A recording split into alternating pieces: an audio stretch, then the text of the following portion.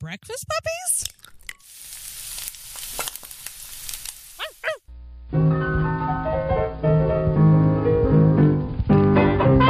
Welcome to Have Movies Will Game, the only podcast on the globe where we take you, our friendly listener, through the best and worst movies of yesterday and today, and then discuss ways that you can play them at your gaming table.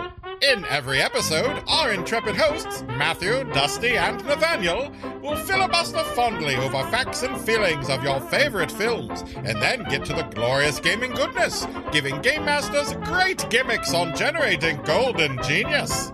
Have Movies Will Game, brought to you through the electronic wonder of the internet. Now, let's start the show! Hi, I'm Matthew. And I'm Dusty. And I'm Nathanael. And you are again listening to Have Movies Will Game, a periodical podcast where we talk about movies and cool things that you probably don't know about them in belching, and then how to game those movies, as Isaac probably already told you. But speaking of Isaac, buddy, I'm going to give you a shout out here. Isaac has been going through some hard times lately, and I want to raise a glass to Isaac. Isaac did a fantastic set of voiceovers for our show. Isaac is our announcer for those of you just tuning in. If you've listened to us this far and you did not skip the intro, the guy before us was Isaac, the vastly more entertaining person than any of us are. With the long string of alliteration at one point, which I liked on that change. I really do like it. Yeah, he did a good job. He did the voice right. And, you know, Isaac's been going through a hard time, and I wanted to give him a shout out and send him some love. So, dear listeners, think of Isaac, send him some love and some good vibes. Otherwise you'd be listening to our lame voices. Yeah. And that's not good. We tried. No, I tried to do one, and it was bad. Hi, everybody. Welcome to Have Movies Will Game. Welcome to Have Movies Will Game. I mean, you do listen for like an hour and a half anyways, and another 30 seconds is, I think, will make people that's just pushing explode. That 30 seconds, man. Yeah. But thanks, Isaac. Yeah. Thank you, Isaac. And I hope you do better soon. Anyway, on to the movie. What are we watching? Smokey and the Bandit. That's right. That 1977 beautiful piece of all it really is nothing more than a bootleg derby it's for car beer. chase. Yeah. It's car chase. It's an extended car chase, and you know what? God bless it. Yeah. God fucking bless it. Do you know where the idea came from? No, I don't. So the idea, Hal Needham, who was the director, who's also like this big stunt guy in Hollywood. He worked with Burt Reynolds on a couple other movies. Quite a few, actually. Yeah, he was actually working on, he was Burt Reynolds' stunt double in Gator in 1976. Gator! Another movie that was on our list, and I don't think anybody voted for it. They actually were really good friends. Apparently Hal Needham lived in Burt Reynolds' guest house for like 12 years. Thought you were about to say he slept on his couch. And they became really good friends. And the driver captain on set for Gator had brought some Coors beer from California into Needham's hotel room. What is that all about? Wait a second. I know where. I think I know where you're going to go with that, and I'll get to that. Where can't you have beer? Okay. Well, I'll tell you why. He had noticed that the maid kept stealing beers from the fridge, and Time magazine apparently did an article in 1974 about how Coors is unavailable, at that point in time, was unavailable east of the Mississippi River because the beer was not pasteurized and needed constant refrigeration and couldn't legally be sold out of 11 western and southwestern states. So I want to give another shout out here to Heidi Harris, who is an archivist at Coors and a bridesmaid in my upcoming wedding, which is one reason why you might not be hearing us for a few weeks due to scheduling issues. But she sent me a wonderfully typed up write-up about Coors that I'd like to share with you. It's very short. The story of the Coors. Sorry about what I said about Coors earlier. That's fine. She knows I'm not really fond of the beer either, but you know, whatever. Brand loyalty. You kind of gotta shill the people you work for. We don't work for Coors, but Heidi does. So say whatever you want at that point. Thanks for sending this to us. The story of the Coors mystique started in World War II. This is when all breweries in the U.S. had to send half of their production overseas to help keep up morale with the troops. Many of the men from the East Coast had their first taste of Coors beer during this time. When the war was over, they returned home to find they could not buy Coors beer in their home states. Up until 1948, Coors was only distributed in 11 states. So this is when people would start driving to Colorado to buy Coors beer and then smuggle the cases home in their cars. It was illegal for many reasons. Many states have their own alcohol laws where beer had to be only 3.2 alcohol percent per volume. It is illegal to drive alcohol across state lines when that product is not distributed in that state. And by law, a consumer cannot sell alcohol. It has to be from a licensed alcohol store. So this is when the Coors Brewery realized they needed to start the expansion process into other states so their beer was sold on their own terms and legally. All right. Cool. Yeah. And movies like this were kind of like part of the big appeal to it. And Needham realized, hey, bootlegging Coors would make a great plot line for a movie. Bam, you have Did Smokey and the Coors Bandit. sponsor this at all, or No. it just happened to be the one? Yeah, the one. it just happened to be there. I get the feeling that there were a lot of missed sponsorship opportunities in this movie. The biggest one that obviously came from it was from Pontiac with the Trans Am. Yeah. Initially, I really want a Trans Am after watching this. Initially, so the director went to Pontiac and said, hey, I have this movie. Can you give me, like, I think it was either 10 or 12 Trans Ams, and we need, like 10 Bonnevilles also. And they said, no, you get 3 Trans Ams and like 2 Bonnevilles. And those 3 Trans Ams by the end of the movies, they were not running. The end scene where he's like, they're coming in with the truck, that had to be pushed by another car and then stopped and let the Trans Am roll because it could not run anymore. One was destroyed by the jump, that beautiful jump. The bridge jump? Yeah, the bridge jump. Bridge jump was nice. Which they actually took out the Pontiac engine and put a Chevrolet engine in it to give it more oomph. And then to give it even more oomph, they strapped an Evel Knievel jet booster on the underside of it so it could make that jump without going straight into the river because of, physics and everything. Like the cop cars do. Yeah. Because cop cars have no jet boost. Exactly. And then going through all the ditches and everything. Those cars were so badly destroyed by the end of the movie. Fuck, it looked fun though. Oh, yeah. It was just a smorgasbord of wonderful car driving delight. Yeah, it wasn't. Yeah. It's not an off-road vehicle though, and he does a lot of off-roading. No, I like in that. this. Hey, want to go pond jumping, and they Yeah. go through the river with it. There are a lot of cars that ended up in water in this. yeah. I think that's its own running joke. That whenever you're in hot pursuit, there's always like a handy pond nearby and a jump. Mm-hmm. What was that one guy who's that I think was in Mississippi or something? I didn't even know that pond was there. This, although we talked about it when we did John Wick. If you're going to make like an action movie, have like the stunt guy direct it. And this is like another case of it because this was the lead stuntman for a number of movies. And he's like, fuck it, I can make a movie. And So we watched this on Amazon Prime, I imagine, everybody? I have the Blu-ray copy of it. I watched it on Amazon Prime. Did you take the time to watch the trailer? Yes. No, I didn't. The trailer was fucking funny. Oh, They start out with like the kissy face. yeah. And they're like, a man and a woman talking about their feelings in cars, going to cars. I literally can't get any closer. And then it cuts to all the car shit. And I mean, for the time, that was a pretty good send up. It was a pretty good misdirect. I liked it. I like that. It was almost like a Ryan Reynolds intro. It was spot on. It was great.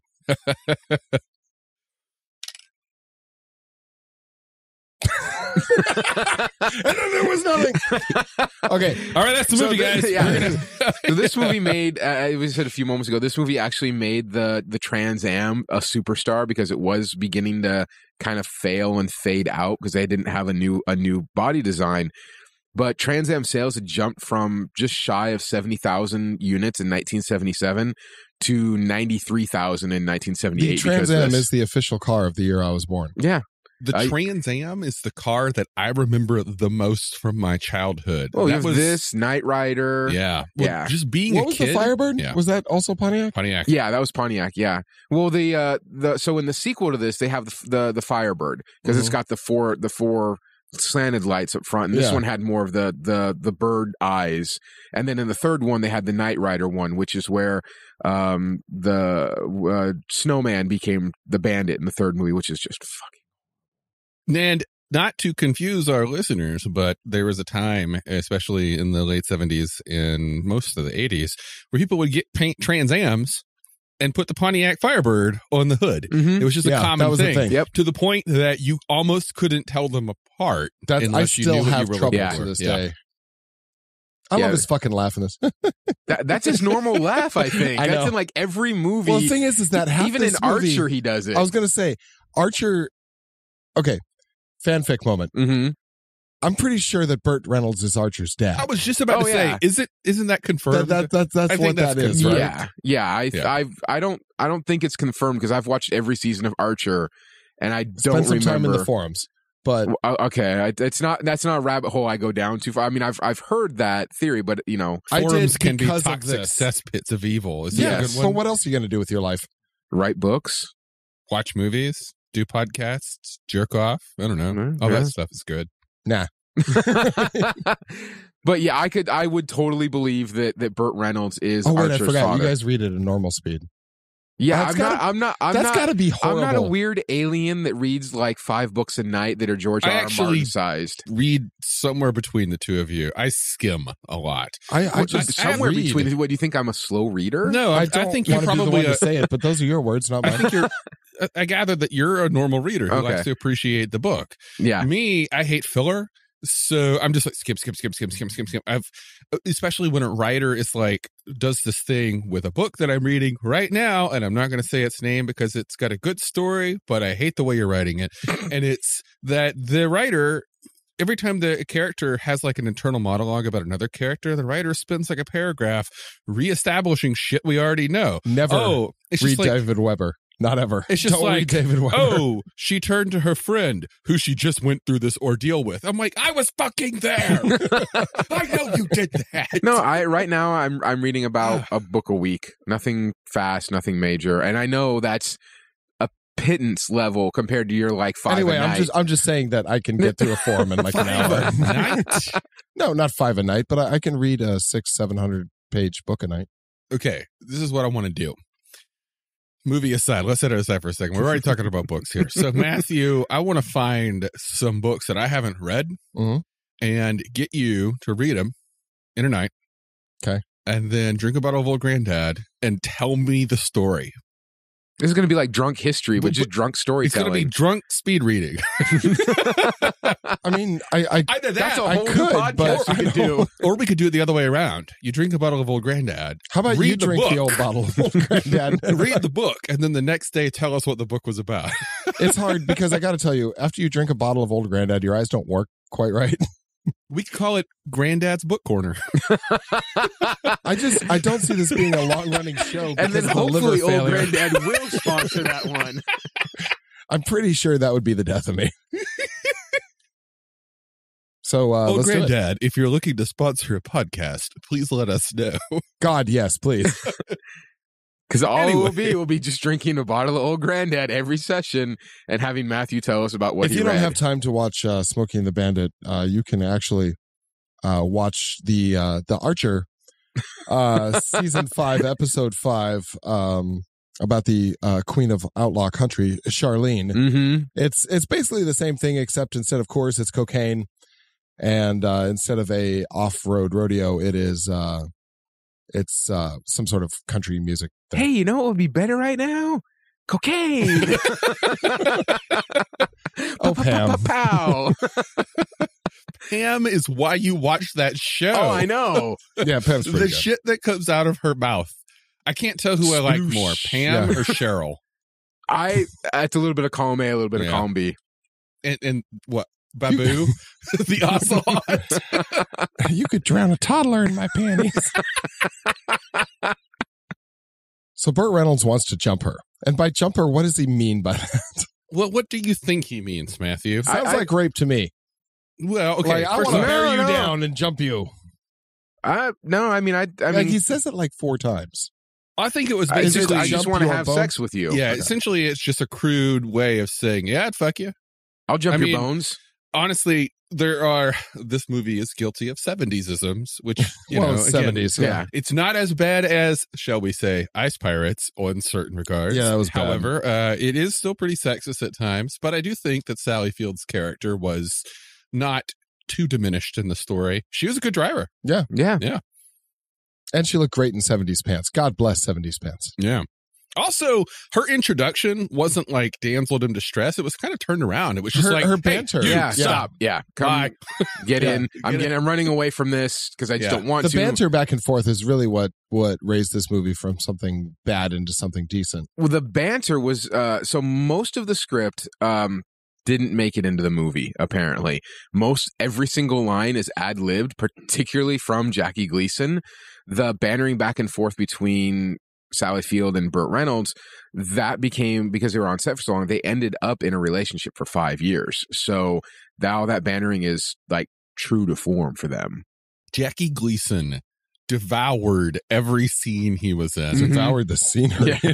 He would just ate it up like he ate that Diablo sandwich. So why is that okay? But in Robin Hood, the sheriff isn't okay. I have to ask, because you have... I know you liked him there, Jackie Gleason, but you hated Alan Rickman in doing pretty much the same thing. So why was it? This is a tough one. I got to think about it. You're right. It's a good point. I felt that Rickman was trying too hard, and I felt that Gleason was just doing what Gleason does. I think they just got him drunk and they just said talk. Well, the funny thing about your comment about drunk is that it was widely known that he had a personal assistant throughout the whole movie that was just on the other side of the camera.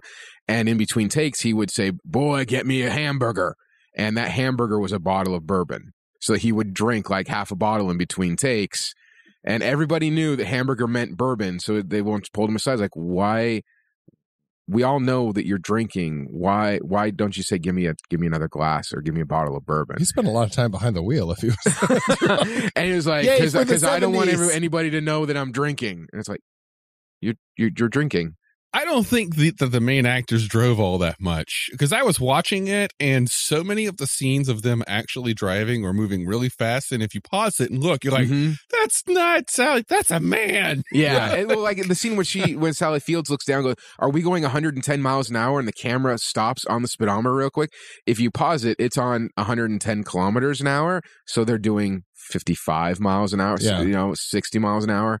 So that was funny, but most of the scenes where they're up front, they did that 70s setup of putting a car on a flatbed truck and driving the flatbed truck around. Even Snowman's truck, his cab was on a flatbed truck and he was being driven around. Oh, well, they were also doing the classic movies driving where they just sit there in place and turn their hands back and forth. Did you guys notice his girdle? Burt Reynolds' girdle? No. Okay, so I thought I saw something. Red shirt, there was tight pants. Yeah. There was a line across his belly, and when they're down by the river, and in the one romance scene, which was tastefully done, just a kiss. I appreciate that. Yeah, fade to the Take your hat firelight. Fade to the firelight. We don't need to see him fucking. Yeah, that's cool. Yeah. I wish we did that more often these days. Yeah, yeah, you can totally see the line of his girdle. I thought it was like a wallet. I thought it was one of those like 70s No, because it's on like both sides of the belly. I didn't see the other side. I only saw it on one. So yeah. Now, to be fair, those clothes are painted on. And in order to fit in it, I mean, you have to, if you've had a burger last week, that's going to show against what they put the poor bastard in. Did you catch how much those burgers cost him? Oh my God. 2 burgers for $1.50 and an iced tea. And an iced tea for $1.50 at, what did they call it? The chokin' puke. Chokin' puke, yeah. Awesome. Did you also see diesel was like 57 cents a gallon? Like Snowman filled his entire truck for $70. Yeah, $70. 200 gallons for $70. That doesn't happen today. No, but being fair, now it's like 70 gallons for $200. 75 cents an hour. Yeah. So the $80,000 wager that Little and Big Enos. Yeah. Enos. Yeah, Enos. Yeah. Okay. That would have been $345,000 today. Pat McCormick. Yeah, Pat McCormick played Big Enos and Paul Williams Little Enos. Oddly enough, Little Enos is only 13 years younger than Pat McCormick when they did this movie, so he wasn't really his kid. I mean, you could be precocious. It is the South. Oh, yeah, that's true. 13 years, that's enough. Yeah, hey, that hits home. And the original script wasn't wasn't supposed I'm just to shocked be. to find out there is a script. Oh, I know. If we're being perfectly honest. It was written on a yellow legal pad. And so they had paper. I'm surprised. And paper bound. The 70s weren't that long ago, Matthew. Oh, no, I'm not saying that. I just thought this was cocktail napkins or something. And when Needham went to Burt Reynolds was like, "This is the worst script I have ever read.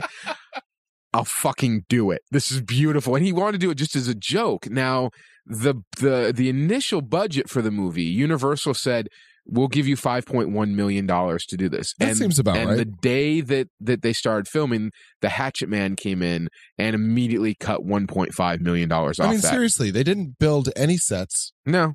They just wrecked a lot of things. Not even like mailboxes. I mean, the back of a truck. Yeah. And Burt Reynolds took $1 million. That was his. So right off the bat, he took $1 million. Yeah, I could make that movie for this today. Yeah. So I could live off of that today. Yeah, we all could. So the budget for the movie ended up being $4.3 million total, which today would have been $18 million. So that's an independent film. Okay, I today. can make it for half of that, minus Burt Reynolds. The opening weekend was $1.7 million. That was Matthew, you're just not going to have Burt Reynolds, which. Sorry. Is $7.3 million today. Gross USA for the movie run was $126 million, or made money. $504 million in today's money. Cumulative worldwide $500 million. Cumulative. Wait a minute. Cumulative worldwide gross in 1977 to 78 made $300 million, which would have been $1.2 billion today. So Pontiac gave them all the cars they wanted for the second one, right? Yeah. Needham apparently just drove up a fleet. They asked for like 25 of Bonnevilles, 25 Le Mans, 25 Trans Ams, and they gave them all. They said, yeah, here you go. Not a problem. And if you wreck them, fuck it. Don't even worry about it. Yeah. So how about CB radio companies? Yeah? Seriously. Did any of them profit off of this? This is the first time I watched this. No, because they didn't give any names on it. This is the first time I watched this, but I have to say CBs were a huge part of my hillbilly growing up. And I think that was because of this movie. Because we used them like this too. Yeah. This is pre-cell phone. So we used them a lot on our Jeep runs. You go in the Land Cruiser and everything. Yeah, we would actually like various cars having CBs in high school, and we would surround a car that was annoying us or cut one of us off and then all slow down. Like 4 of us would box this person in on the freeway and slow down to like 35 until they absolutely freaked out. Did that a few times. This movie, to me, when I was watching it, I kept thinking, this is a pre-internet movie. Yeah. It has the same flow, the same style of when 1995 or so happened and Hollywood learned what the internet was. Lawnmower Man. And decided to put in those levels of direct communication between the characters that had never happened before. This movie was that. This was like, hey, new communication technology. We're going to have everyone talk to everyone all the time and make it a plot device. This was an internet movie, but it wasn't the internet. Yeah. If that makes any sense. Do communication majors have to study this movie? I just don't know. They should. It was essentially, if you would take out the cars and you put them in an internet chat room, it was essentially the same damn thing. Like they were just calling upon these anonymous people who they'd never met before, who only knew them from their CB tags. They're just, or call signs. Yeah. They were just, hey, buddy, you're in my neighborhood. I'm going to help you out. Yeah. It was awesome. So, or you put it to even what Ready Player One could have basically been this. Or this could have been later on. Essentially, do any of you have a CB in your car? Because I do. I don't. I need to put the one in the. Oh well, that's fair. The one that was in the gold cruiser, I haven't put in the black cruiser yet, so I do need to put one in. But in my white Land Cruiser, I have a CB. Because in today's day and age, folks, you'll be very disappointed if you put a CB in after watching this movie. Yes. It's not like that anymore. Well, also, I know that many of the slangs have changed their meanings over time. Like choke and puke. Do not say good buddy over a trucker CB. Just don't. It means something else now. You can look it up later. Did you know that this movie was nominated for an Oscar? What? Yep. 1978, For Best what? Film Editing. No. Yes. No. Yes. For the 70s? What was it against? God. Yeah. I don't know. I didn't look it up. I couldn't stop laughing for Did it like win? 3 minutes. No, it was Well, I nominated. figured if it won, you probably would have said it won an No. Oscar. Yeah. I mean, it's not a bad movie. No, and I really I think, Burt Reynolds and Sally Fields, the interplay between the two of them made the movie. No, they were dating, too. You had your ridiculous cop, which is fairly standard for the time. But it was the wit passing back and forth between the two of them is what raised this movie above, Death Race 2000 or some other piece of human garbage. So one of the things, because they knew this was going to be put on later on, it was going to go on to like TV, on commercial TV. So everyone came back to redub their lines just to make sure that there was no, for the censors issues, except Jackie Gleason, because, he said some bitch a lot and, complained about his kid's mother a whole bunch. Like, I'm going to slap her in the mouth. punch your mother in the mouth. That line was just, I'm going to punch your mama in the mouth. Okay, I'm going to let you finish, but that line that surprised the fuck out of me, and it ended that scene. I was like, what a way to close a scene, Jackie. He didn't go back. He was like, fuck it, because I'm Jackie Gleason. I don't have to go back and do that. Right to the moon. And so they got the guy that did the voice for Fred Flintstone to overdub all, because he based Fred Flintstone off of Jackie Gleason's The Honey fair Badgers. enough. I mean, So he was the perfect person to come in and change some of those words around and then change some of those insults so they could put it on commercial TV at 9:00 at night. So, but yeah, you could definitely tell that there'd been a lot of, even going back because the mics did suck in some areas of this movie, there was a lot of redub for it. Do you have any example of lines that were overdubbed from the Fred Flintstone actor? Pretty much everything where he says some bitch. What do you say, some gun? bub? Some gun. Some bub? Yeah, stuff like that. One of the things that I liked was that scene where he's just giving that highway patrolman a beat down. I'm dead, justice, and I'm poking following him a in man, the and hands he over and might have over. murdered several people. He blah, blah, blah, blah. And then he's like, all right, now, fuck off. but the horn 18-wheeler goes Yeah. by right at that time. It was beautiful. So he based Buford T. Justice off of a friend of Burt Reynolds' father, apparently, who acts just like that. Oh, that's unfortunate. Yeah. I wonder how that happened. Did he and Burt know each other well enough to know each other's dads? Well, there was apparently a little bit of grief between Burt Reynolds and Jackie Gleason. There was a lot more scene time between the two of them, next to each other, in front of each other. And Jackie Gleason apparently did not like any of those scenes. So he forced the director to cut those and then rewrite some of the scenes. What so the that they fuck were. is up with that? I mean, how do people get off doing that? I think what it probably is that Jackie Gleason or an actor actress that was prominent for 2 decades, coming in the twilight of their experiences or their movie popularity, going up against someone that's a rising star. I mean, we talked about this with Clint Eastwood and John Wayne, where John Wayne was like, I'm not going to fucking do this movie. It really fucking pisses me off. Yeah, because it would you get piss me paid off. millions of dollars to show up and play make-believe. And you get catered to, and you get to do fun things. And you get to be drunk on set. And you get to be drunk on set and call it hamburgers. And I mean, just don't be a little bitch about it. I don't get to do that at my job. Yeah. I don't get to be a bitch about the people that I work with. Well, I actually do, but at the same time. Yeah, but I work.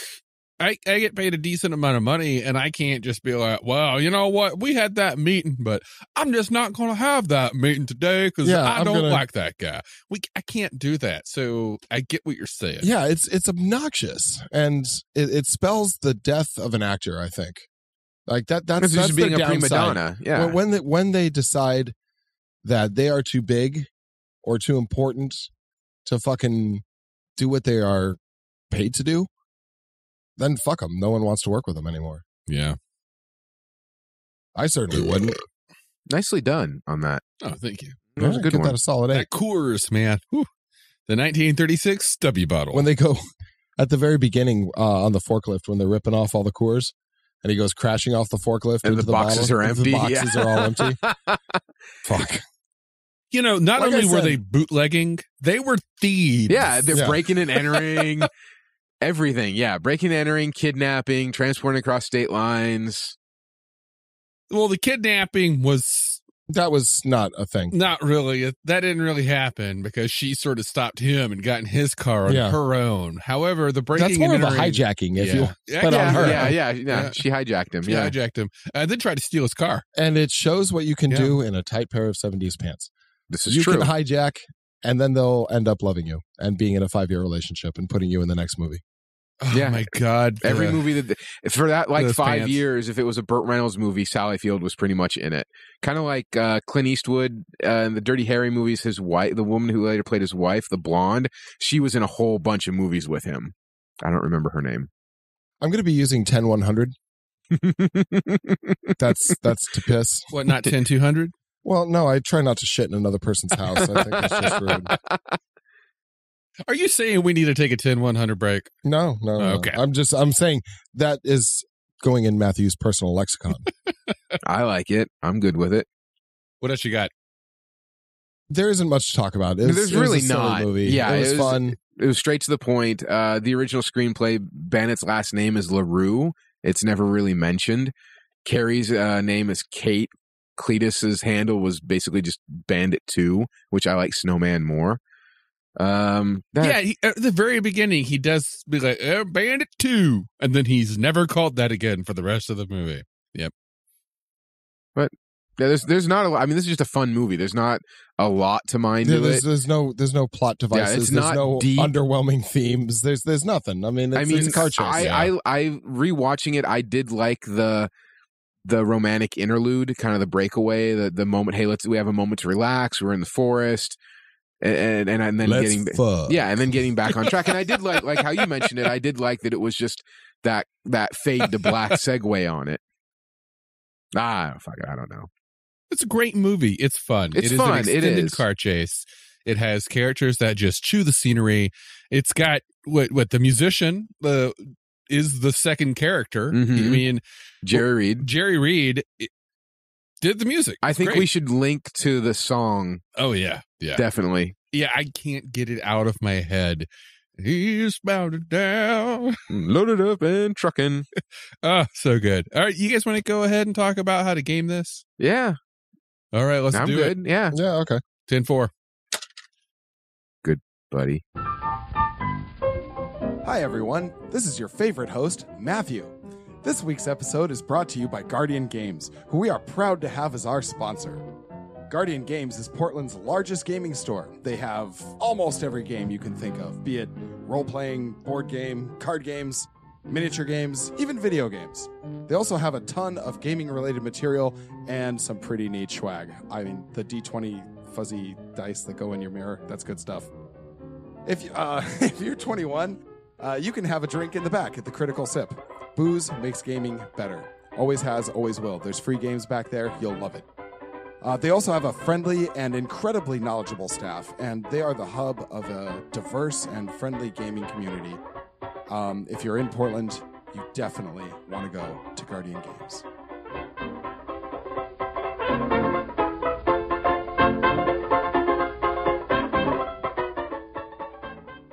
All right, Dusty, before we bring this to the table, tell us about the characters of this film. All right, we have the great Burt Reynolds playing the Bandit. Also, his real name is Bo Darville.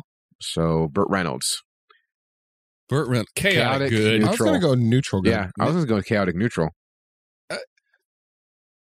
Wasn't a bad person. I don't Yeah. really think he, I mean, I think he was primarily good. yeah, Okay. I mean, he did steal. I would definitely And break say laws. chaotic. Okay, Like, yeah, definitely chaotic, Yeah. but okay, I will change that then, yes. here's a note about alignments is that there's some that we're almost never going to see. Neutral good, I don't think we're ever going to see because it's not an interesting alignment for a character in a movie. Like if you think about neutral good, it's just like, oh, I'm just good. That's it. Like, I don't really, I'm not chaotic about it, but I'm not lawful about it. I just do good things. Well, You're an NPC. That's what I thought he was, though, because he wasn't lawful, but he wasn't particularly chaotic.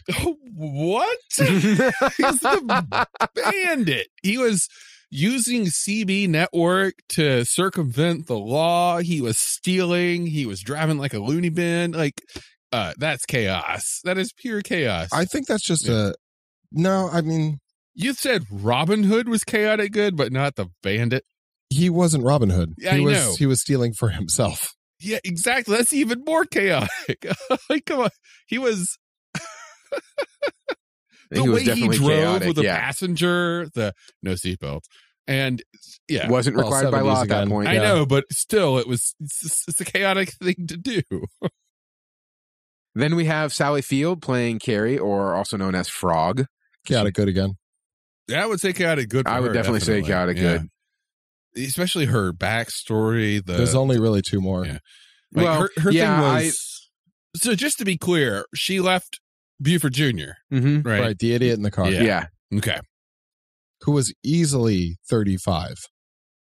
Maybe older. From what I understand, didn't his character not even exist until Jackie Gleason put him in the story? Yeah, Jackie Gleason he didn't want to be in the car alone, so he wanted somebody to play off of, so that created Junior, and he wasn't like really a big part of the Screen Actors Guild yet, so he had to have minimal lines. Yeah.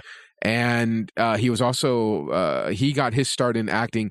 He was a football player for the Pittsburgh Steelers. Also, he was a linebacker. So it was kind of that segue, much like Sloth did with Goonies. He was in on the Raiders, who also played one of the guys in Ice Pirates. The big burly, big bearded. I forget who he played, but that was the same guy that played Sloth in Goonies. Wait! That actor? Yeah, we covered this in Ice Pirates. Mm-hmm. That actor was no, not from this movie. He was comparing his comparing. I was comparing. Oh, it's like wait. I totally misunderstood what you were saying there. I thought you were saying, I was like, holy shit, he looked different. And then we have Jerry Reed playing Snowman. Chaotic good. Yeah, chaotic good again. Definitely chaotic. Motherfucker divorces his wife on the phone before he goes on a road trip at the end of the movie. Yeah. Maybe he was joking about it. I didn't know. I think he just said, I'm going to be divorced. Yeah. I guess I'm divorced. Because you were going to go do the Double or Nothing run. So, then we have Jackie Gleason playing Sheriff Buford T. Justice, the Smokey. Chaotic neutral. Yeah. He's not. He's not necessarily lawful. evil, but and he's not lawful. No, he is a chaotic purveyor of the law. And he's not good or evil. I think he's chaotic neutral. What do you think, Dusty? I don't know on this one. Chaotic, yes, but I don't. Was he good? I don't know. There were times where he was good, and there were times where he was like not good. Name a time he was good. When he was being polite. When was that? When he was saying thank you for a few things. After abusing someone. So please name a time when he was good. Okay, then you're right. All right. Okay, was he evil? He was actually I don't very know if he polite. was evil. So that would make him. This is a very simple diagram. I know. There you go. I know. All right, Dusty has decided. I fucking chaotic hate you neutral. sometimes. He did some crazy. We call this shit. Logic, Dusty. Yeah. I know you hate it. It hurts your brain. Maybe he was just lawful neutral, but crazy. Because he was pursuing them in pursuit of the law. It was just the law. It was a sad Moby Dick moment. I mean, it was sad. And then we have the NPCs, Junior, his son, and then Big and Little Enos. Like I said, the NPCs. Yep. Well, small cast, but we actually had a lot of really fun characters in the background. I mean, we can't really bring them up because they were just throwaway characters. But I like the whores. The ones who were in the RV. Oh yeah, the traveling RV. The RV. I liked the 4-wheeler club. I liked I liked how the motorcycles changed from what was parked outside to the ones they could afford to run over. Yeah. Okay, that was I loved that scene though. Where he got his comes ass out beat. And he's beat up, but it's one long shot. Then it pans a little bit, but he comes out and he looks, but you don't see what he's looking at. Yeah. But you see this look in his eye, and suddenly you immediately know what he's going to do. Like, you don't even have to follow No. what he's looking at. You're just like, You can even leave the room and know what he's going to do. Yeah. that look on You his hear the face. crunch. Yeah. That's the trouble with motorcycles, is that the saddest little Lacar or Hyundai hatchback will absolutely destroy an entire motorcycle gang on wheels. I actually, as a biker, felt more pity for that highway patrolman's motorcycle. Oh, that was That went pathetic. to the water. I felt more sad about that motorcycle than I did the Crunch Twins, because those guys were dicks, Yeah. and that guy was just doing his job. I thought you were going to talk just about how the bike was bad. I was. Yeah, I know. I was His half bike got expecting to ruined. see, like, because I've seen some motorcycles where like pedals will pop out and you have to like pedal start it and then it gets going. That's what I was half expecting to see on that kind of motorcycle. You know, all I noticed was how skinny the tires were. When There it was was that too. the straight head-on shot, and he's driving towards what turns out to be the pond no one knew was there. Yeah. God damn, dude! I've seen fatter tires on a beach cruiser bicycle. I mean, that looks dangerous as fuck. Are you talking about on the Pontiac? No, the on highway on patrol, highway patrol motorcycle. Yeah. That was a That was a tiny dirt motorcycle. bike motorcycle. Well, it wasn't a dirt bike, but it was a very small width of motorcycle. the tires. Yeah. Fuck. Yeah, I remember seeing it thinking, that wouldn't cut it today. No. Oh, no. I loved all the cars that had the words like painted on the side, Yeah. highway patrol, and Painted real well. They got a stencil. yeah. Well, Matthew, where does this movie take us next in our gaming story? Oh, this is really easy. You find something illegal to transport. You go get it. You bring it back. You dodge cops. It's so easy. If you're doing it today, it would be cocaine or MDMA. But if we follow the movie, it's Cocaine or no, it's clam MDMA. chowder. Oh, is that code? Is it? No, it's literally going to Boston and get some clam chowder. But it could be code. Honestly, you could do this. You would small party, 3 players.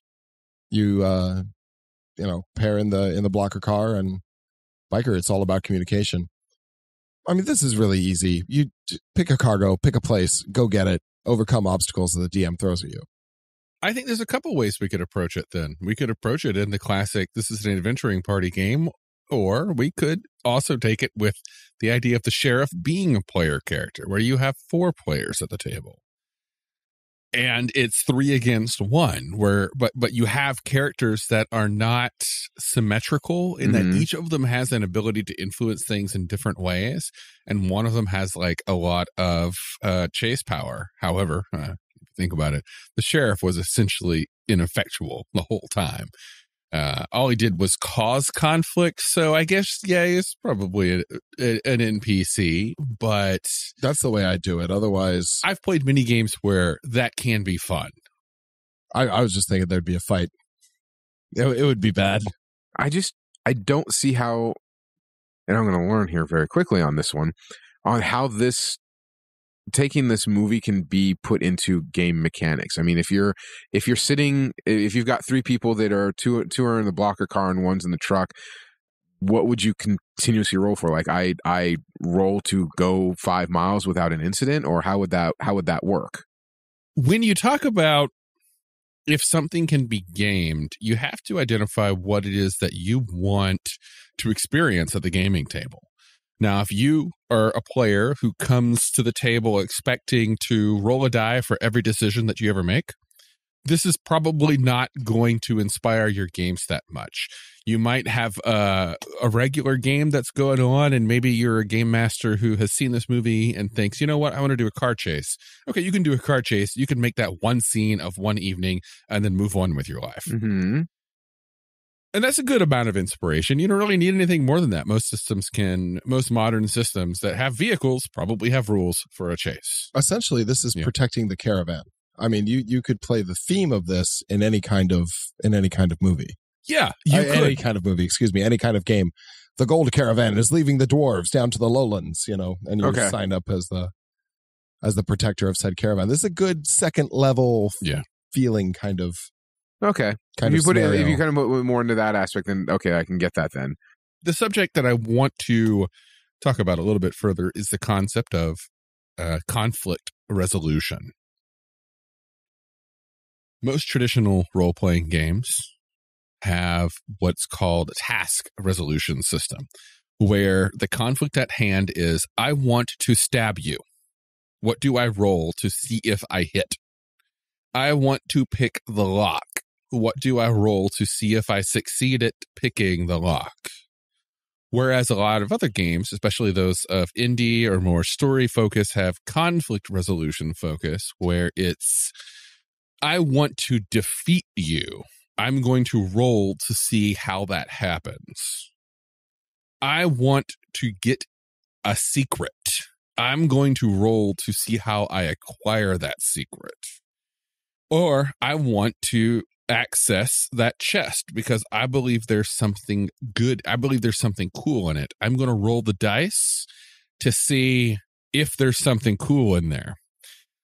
Where, if I fail the roll, that means maybe I couldn't get into it, or maybe I do get into it, but there's nothing of value in that. However, if I succeed at the roll, it could mean I don't get into it, but I find out there is something valuable in it, and I've managed to take the chest with me, or it means I open it and I find something cool. So conflict resolution focus, there's a lot of different approaches to it, but essentially it gives you that ability to kind of focus less on the what exactly we're doing and more on the why we're doing it, and create a story result based on that.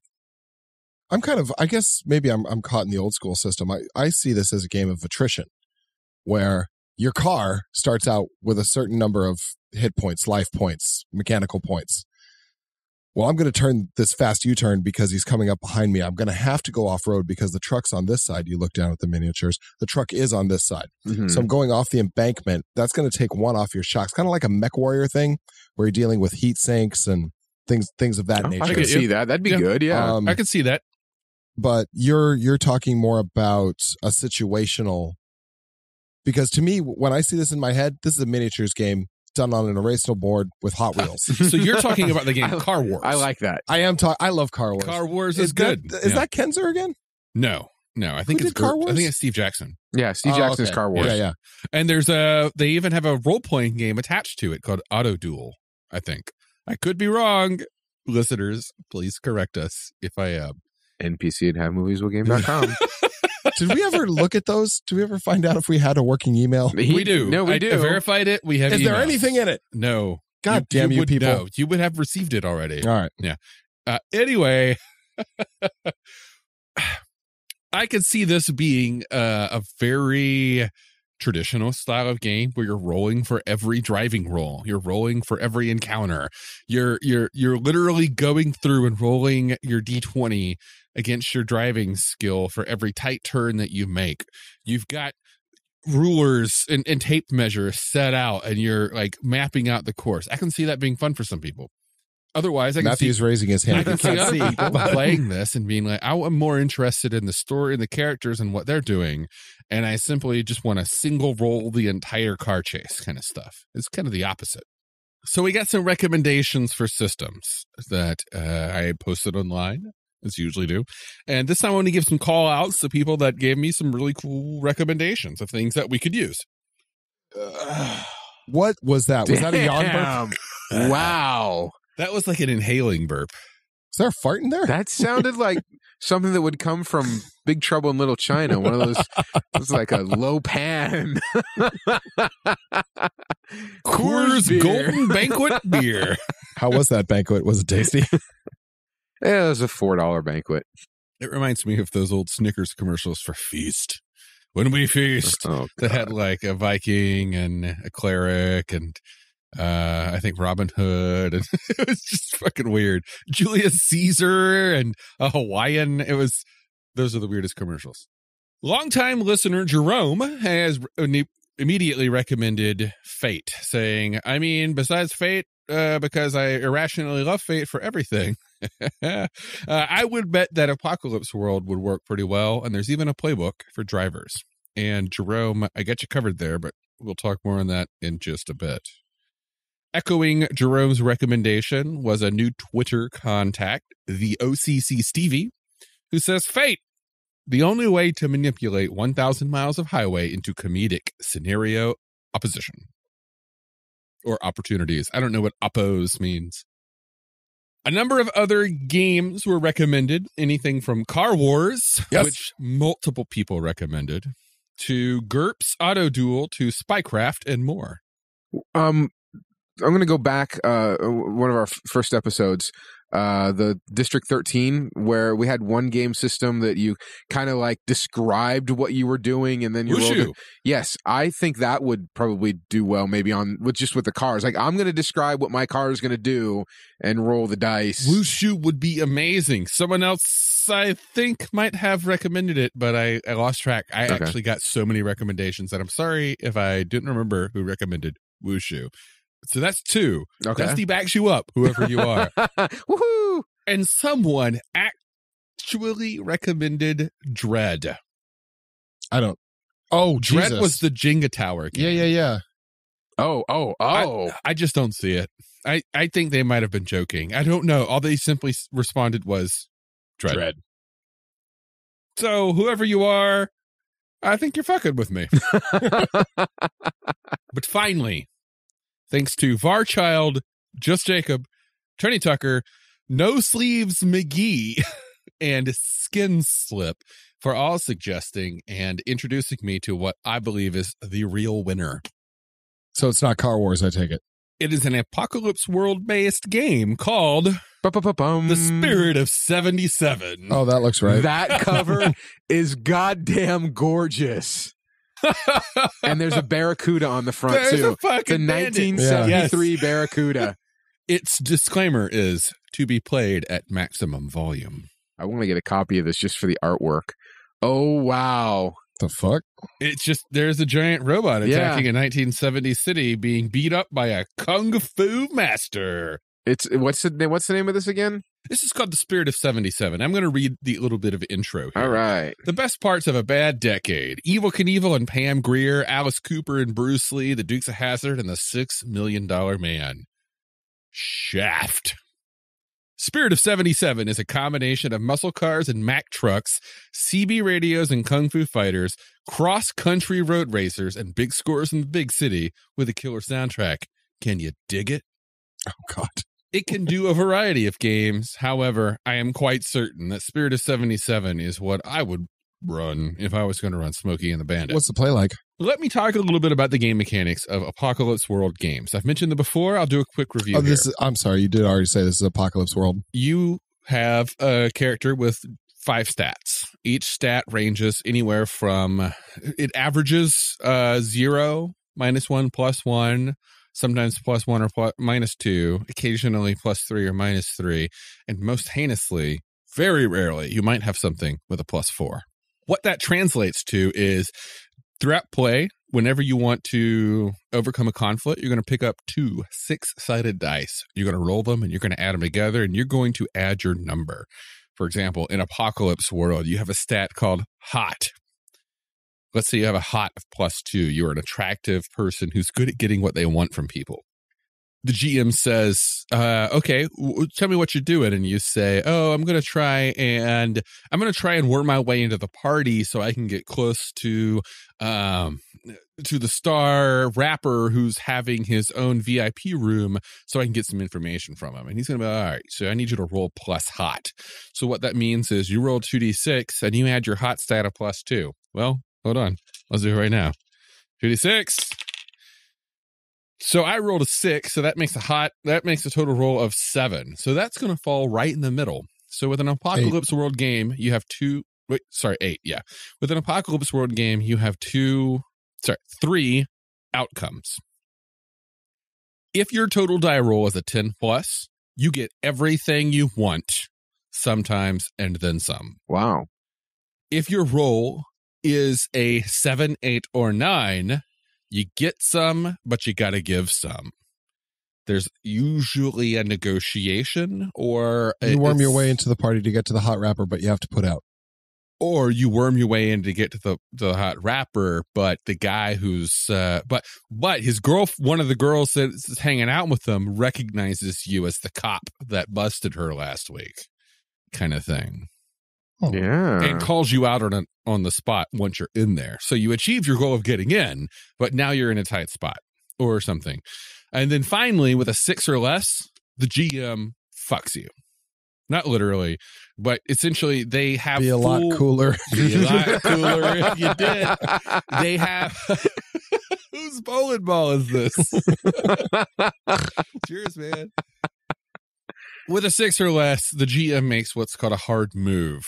The GM gets to essentially do whatever they want. They have the mechanical authority to, there's never a so whenever you take an Apocalypse World game based, they're called Powered by the Apocalypse. Whenever you take one, they always have their moves written. On a 10 plus, this happens. On a 6, on a 7 and 9, this happens. And they never say what happens on a 6 or less because it's implied the GM does whatever the hell they want. And the GM actually has a set list of things that you might want to consider doing when someone gets fucked. And when someone misses, I think it's what the general term is. And it's simply hit as hard and as fast as you want. Yeah. Sounds like there's not a lot of shades of gray. It's like you barely succeed, you critical fail twice, or you critically succeed twice. It's 2 1s, meh, or 2 20s. Yeah, essentially it's you get what you want. Mm-hmm. And then more. Not always. Depends. Sometimes it's and then more. So Powered by the Apocalypse systems are about as varied as D20 systems. And that, in some of them, if you get a critical success, guess what? It's just double damage. But in others, if you get a critical success, then you get to add another thing to it, and you get a stunt die, and a shit blows up, and you gain a level, and the world explodes, and your father falls down from the heavens and says, "I was alive the whole time." Oh my god! Father is Mickey Mouse. Games, and with Powered by the Apocalypse, it's the same. Some of them add on extra things that, if your roll is 12 plus, then a really cool thing happens, or I've seen some of them that are if you get snake eyes, oh no, a horrible thing, the worst possible thing happens. One of your stats decreases or something. For the most part, it's 10 plus, awesome. 7 to 9, okay. And 6 or less, bend over and take it. Yeah. Yeah. I like on this, in this setup that it's not, a GM or a dungeon master. The person that runs the game is called the DJ. The DJ, not just the DJ. The AM DJ. And or DJ for your short. character sheets are actually rap sheets. You have rap sheets. Yeah. Oh, and you have a list of the character. So when you build a character in this game, you get what's called a role, and you get, I think it's called a background or an origin. That's what it said, yeah. And then you get some your goal or whatever. So I want to specifically read a part from it, which is a straight up fucking call out to this movie. I'm looking at the vehicle section specifically. So the vehicle rules, again, are very simple. Whenever all equipment, weapons, gangs, if you have a gang, it's treated as if you just had a weapon that consisted of a lot of people. Vehicles are more or less the same. You just have a handful of stats that extend your own. The vehicle section, car chases, cross-country races, and demolition derbies. How could you have an adventure in 1977 without an awesome car, boat, or even a helicopter? And then there's a cross-out text, or a sidebar at the bottom that says, "Say what? On vehicle power and fiction." One more time for the folks in the back, the fiction comes first. A semi-truck and a sports car may both have 2 points of power, but that don't mean they'll perform in the same way. That cab over Peterbilt is never going to keep up with the Pontiac Firebird, and that Firebird's never going to be able to pull a trailer full of Gettysburg beer across the Rocky Mountains. You put them together, a Jerry Reed theme song, you got yourselves a winner. That's beautiful. Beautiful. I like how here it's just there's a attribute called hustle. Hustle is used for moving quickly and accurately, shooting guns, throwing knives, sleight of hand, and avoiding danger. Hustle is used to, quote, smoke his ass or, quote, get out of the way. Smoke his ass. Hustle is the most important attribute for the good old boy and the vigilante role. So the good old boy, for the record, is what the bandit is. Yeah. And I do want to read one of my favorite bits of text here. It's an example of the game in play. It is from the next page in the vehicle section. It's beautiful. Bo Dupree needs to rescue Karina and Johnny Valentine from a pair of animatronic singing bears from the local Good Time Station pizza parlor. He puts Traveler, with 2 power, 2 looks, and 1 point of armor in gear and revs the engine. With the squeal of burning rubber, he floors it straight at the bears as they take a moment for a musical interlude. Bo rolls plus power gets 10. Bo chooses to deal great harm and inflicts a total of 4 points of harm to the androids, 2 for Traveler's power, 1 for great harm, and 1 because the robots are significantly smaller than a car. Although Big Bubba Bear is pretty sizable. The animatronic bears smash apart as bits of banjo bounce against Traveler's windshield. I love this game so much. This is a game I could see like sitting around the table playing this game with Samuel L. Jackson. This would be fun. Samuel L. Jackson, if you are listening, please come here to Portland, Oregon, and play this game with us. Like, there are the basic moves: deliver a beatdown, smoke their ass, take a hit or get out of the way, keep your cool, get in their face, give someone the 3rd degree, free your mind, getting what you want, scope out a scene, and help a brother out. So for those who are unfamiliar in apocalypse world-based games, you don't simply have the freedom to just sort of do anything free form. Everything sort of fits into what's called a move. And a move is simply their way of codifying the things you're going to be doing in this game. Like in D20, you might have a bunch of skills. I'm going to make a spot check. I'm going to make a climb check or whatever. In this, or I'm going to roll to attack someone. And the first one was what, Dusty? Deliver a beatdown. Deliver a beatdown is when you want to attack someone. But it's not like, oh, I want to hit him with my stick. It's, I want to beat this mother to the ground and see what happens. And it's, you roll, and that's the entire roll. Like, it's not a turn-by-turn, blow-by-blow thing. You're more interested in what happens next than you are by choreographing each punch, kick, and knee to the nuts. Like the scene with Snowman at, what's that word? The choke and puke. The choke and puke. At the choke and puke. Like, okay, the way I'm seeing it is he stepped into that choke and puke and he decided to survey the situation, which is called what? Survey would be scope out a scene. He decided to scope out the scene, and he rolled, I would say he rolled somewhere in the middle of the ground. I don't have the results open in front of me. 6 or 7. So yeah, he got middle ground there, 7 to 9. And he probably got a little bit of information, but then he didn't really see it as a dangerous spot. So he wasn't prepared for being jumped like he was. And then when he gets jumped, he probably tried to Deliver a beatdown. Thank you.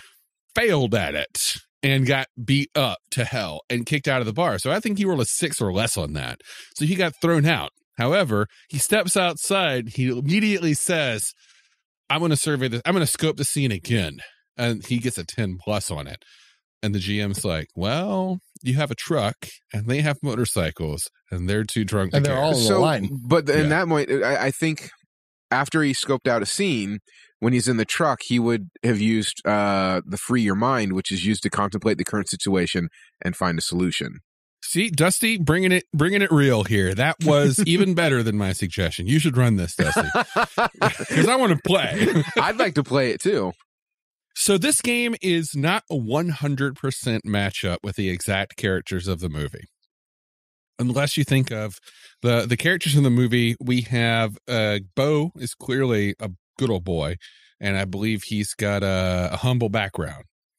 But then you could also say the exact same thing about his buddy, and they basically be the exact same characters, only driving different vehicles. And then Frog, I would say that her role is what we call a honeypot. You want to solve problems with your ways of manipulation. That's what she does. The sheriff probably wouldn't really be a character here. So we'd have 2 good old boys and a honeypot. Not necessarily going to be the most interesting game. However, if we wanted to take Smokey and the Bandit, to be honest, it wasn't the most interesting movie. I mean, I know, but let's take fun, it. Let's take it as a source of inspiration, as us being a group who does cross-state odd jobs for rich folk here in the South. We're gonna drive over across state lines, and we're gonna do a thing for you. It's gonna cost you some money. So you're gonna have a honeypot, someone who's good at talking. You're gonna want a good old boy, someone who's good at, that old Southern charm at driving. I would say that instead of another good old boy with a truck, you're gonna want that truck driven by a tough guy. because you don't want that to happen again. You want him to go into that bar as he's getting his burgers, and you want him to be able to deliver a punch down. That would be a little bit more interesting from a player perspective. It's really hard to do that in bell bottoms. I mean, it's almost impossible. The other character rules are the bopper, if you want to solve problems with a bunch of thugs at your command. The rocker, if you want to solve problems with your musical talent. The sleuth is if you want to solve problems with quick thinking and deductive reasoning. Sam Rockford. Was it Sam Rockford? Rockwell? No, Rockford Files. Oh, the Rockford Files. Okay. Was it Sam? No, I never watched that show. I'm thinking Sam Rockwell. I don't remember the Rockford Files character's first name. And if you want to solve problems with a street howitzer in your hand, choose a vigilante. So we got just Bopper. Pull that from my grandfather's arsenal. Just a howitzer. There we We got a bopper, we got a good old boy, we got a honeypot, we got a rocker, we got a sleuth, we got a tough guy, and we got a vigilante. That's the 1970s exploitation movies in a nutshell.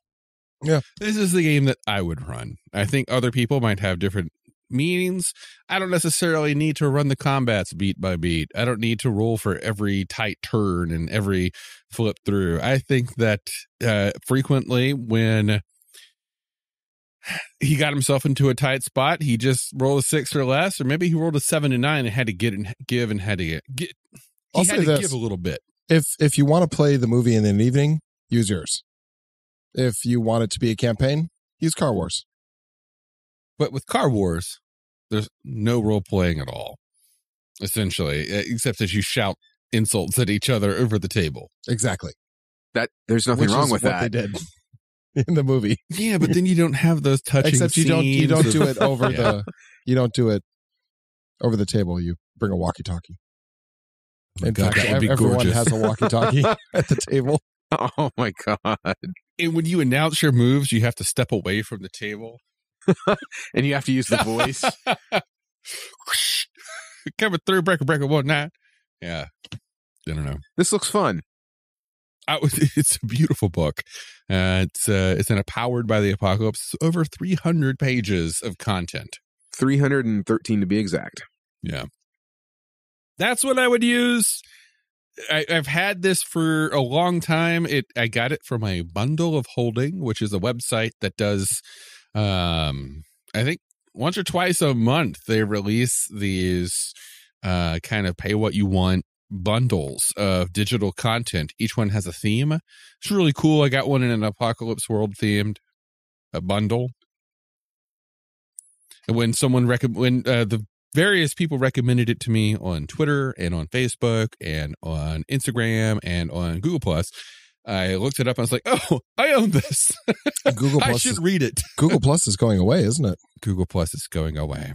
So that community, which none of you use, is also going away. But we still have Discord, and we have all the other places where you should contact us. Oh gosh, how could you find us on Discord? Yeah. That was a question. How can you find us on Discord? We have a link. The link is very simple. It's halfmovieswillgame.com/Discord. I believe there's other things affiliated with us as well. How could people find out about our wonderful podverse? Nicely done. Nicely done. Part of a podcasting group called the Breakfast Puppies at breakfastpuppies.com. The Discord is on the same Breakfast Puppies host. We have a handful of other podcasts, including one that's coming up soon in which Matthew drinks a bottle of Old Granddad and tells us about his favorite book. No. But we also have the Hammer Crawl podcast and the Bikers, Dice, and Bars podcast. And Matthew, have you gotten that pizza yet? No, I have not. Oh, no one cares enough to drop me $5 for a Little Caesars pizza. We have a tip jar link in each of our episodes. So if you want to throw us a few bucks so Matthew can get a pizza, it's $5. We just want to get like a hot and ready from Little Caesars. It's not going to be the best pizza. I will love that pizza like I will never love a child. And we will take pictures of Matthew loving that pizza. Don't you want to see those? 18 and over only. Like love in the pizza. Oh, yeah. So anyway, that's the game that was a little I frightening. wanted to bring and talk about. You You wanted should to be talk about comfortable Car with Wars. sexuality, Dusty. I am You very shouldn't be comfortable frightened with by- sexuality. Are you though? Yes, Because I that am. scared you. Why did it scare you? Just Let's unpack this, Dusty. no, that's quite all right. That's all I got, guys. All right. Well, thanks for tuning in. We do have a lot of stuff coming up. Has the voting closed for our next? Voting has closed for our next episode. What do we got?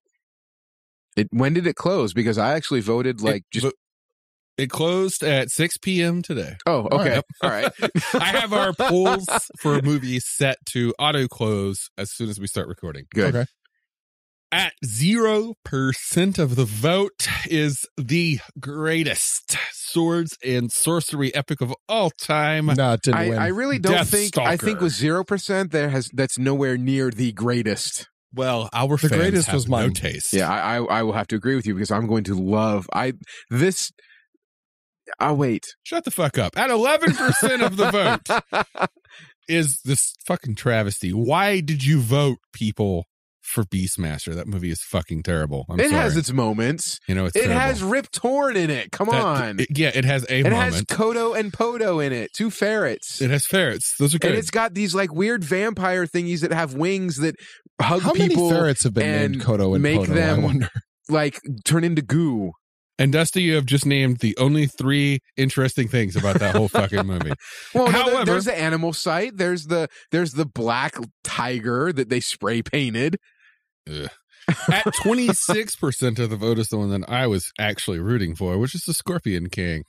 This is a good movie. Yeah, It's a it fun is. movie. It I is a would have good loved movie. to talk Yeah. about Put the rock on the map. Yeah.